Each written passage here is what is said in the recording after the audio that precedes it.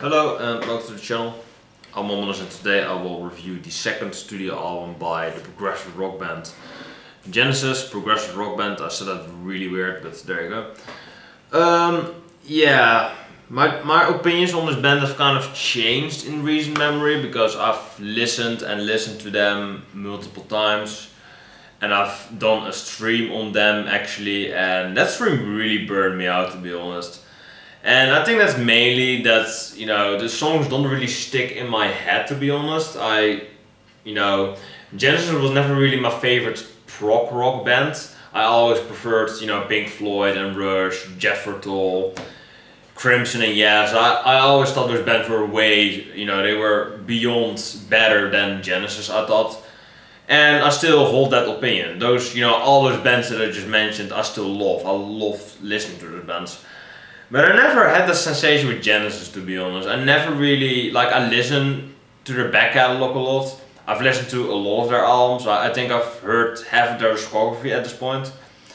And to be honest, rarely a song sticks with me. I like some of the poppy music with Phil Collins. I like that stuff, some of it. I like, The Knife on there, that's a classic song. What else do I like? Carpet Crawlers is pretty good, good riff. Selling England is a classic, of course. But I never had that returning sensation to them. I like the musical box fine. I like Genesis, they're a fine band. But they were never really my favorite prog band, to be honest. They're actually my least favorite of the classic prog rock scene. Might be, that is a very controversial opinion, I know, but people in general are kind of black and white with Genesis. You either love the band or you fucking hate them. And I kind of have that with Genesis. I guess I love some of their stuff and I really hate some of their other stuff, their debut and their last album. And I despise Abacab, I think that's a terrible album. I don't mind Trick of the Tail and Winter and Wuthering, but they're literally the same album, so I don't really care for that stuff. I don't really care for Phil Collins in general. I think it's really later poppy stuff that literally just sounds like a solo career. I don't really care for that. So Genesis always really left me, with a cold shoulder, I suppose.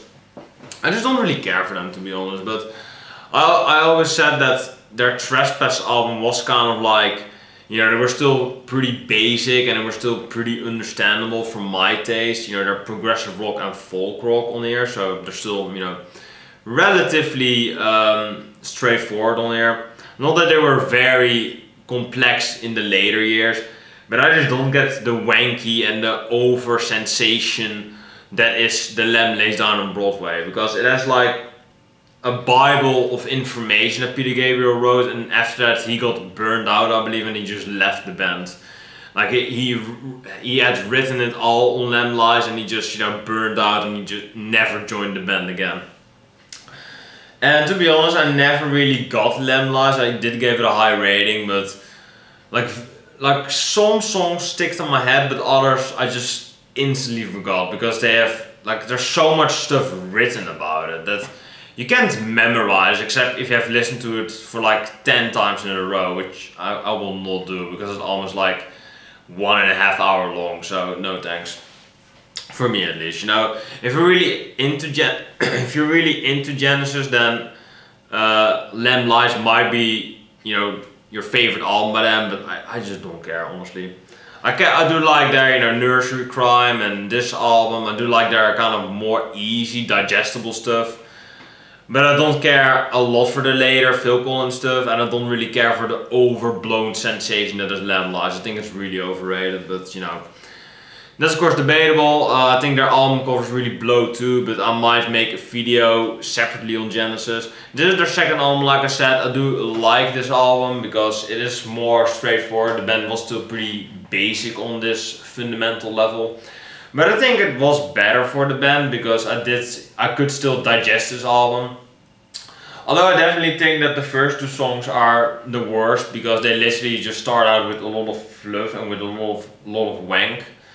And they just sound very vague and very directionless to me. I think that's the right word for Genesis in general. The band a lot of the time for me sounds very directionless, like a lot of fluff and a lot of wanky filler is in their sound, which I don't really like.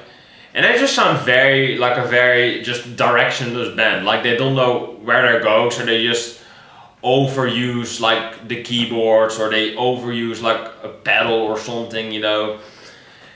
You know, they really beat some kind of beat or some kind of wanky prog sound in your head, which doesn't really lead anywhere. And I think that's a prime example for Looking for Someone and White Mountain, which do have interesting concept. I do like the titles of these songs, and I do think they're interesting to listen to.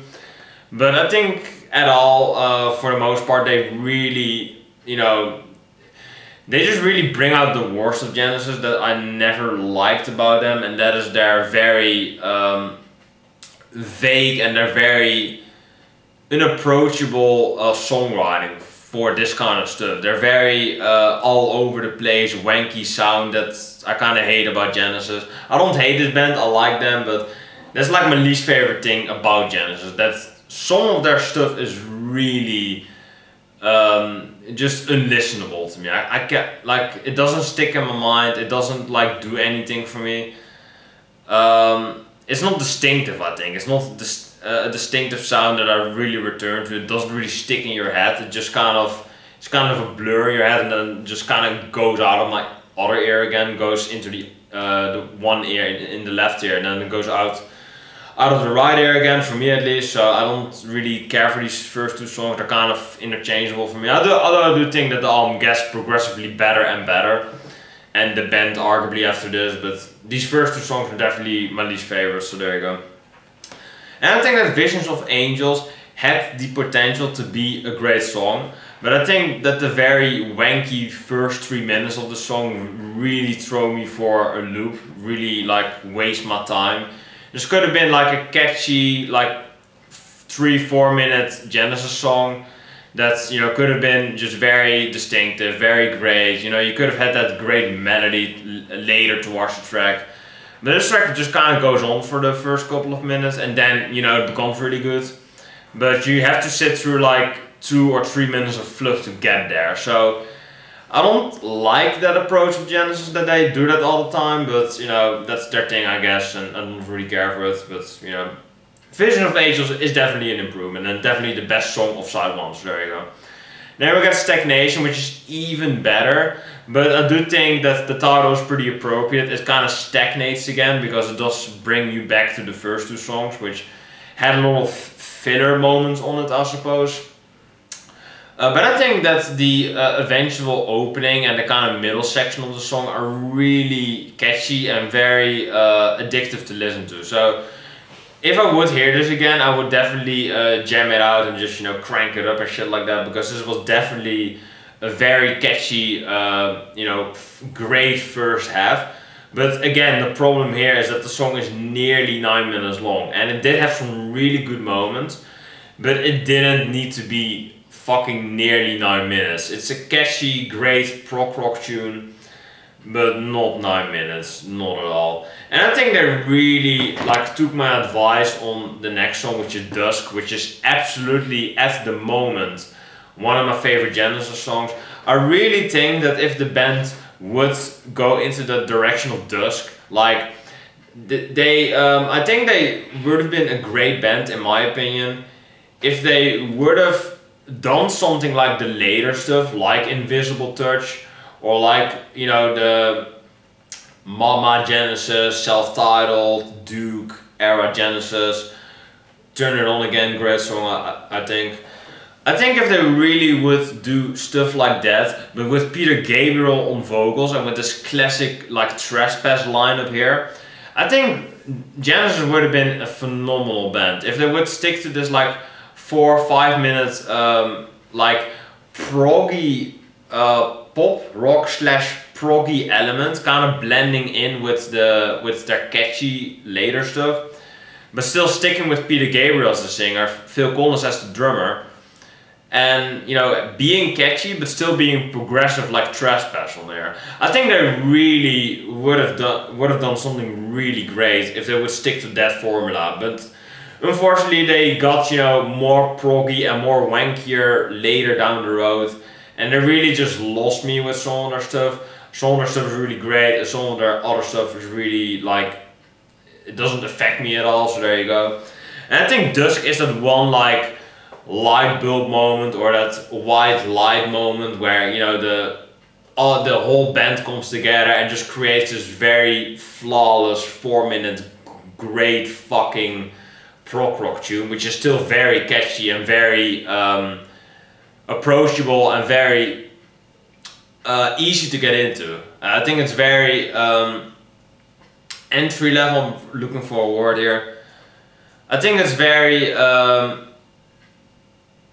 easy to get into. I don't know what I'm looking for, but sure. Dusk is a great track. I love the song, so yeah, it's pretty much my favorite song. Because I think The Knife is definitely my second favorite song, because The Knife is just a Genesis staple at this point. It's 10 seconds longer than Stagnation, but it doesn't stagnate for me. It has some really great guitar solos by Anthony Phillips and Michael Rutherford, who both play a 12-string acoustic guitar, which is very interesting. Or a nylon guitar, cello, they play a lot of shit, so there you go. Oh, they didn't have Phil Collins yet on here, so there you go. I actually really like that drum fill towards the ending by John Mayhew.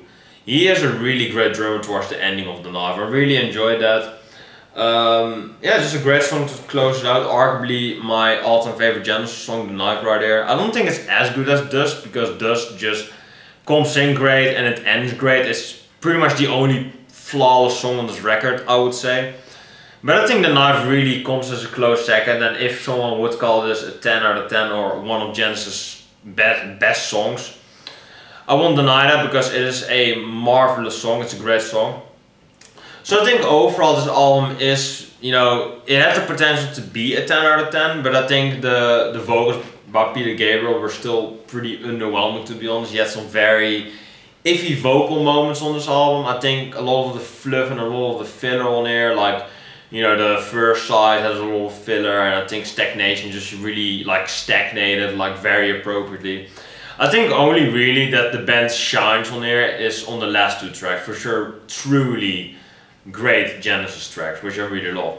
So I think that this record could have been a 10 out of 10, but I think that the first side was very filler and very forgettable. I think the second side is definitely better, but it could have been a bit more consistent, you know, Stagnation, there you go.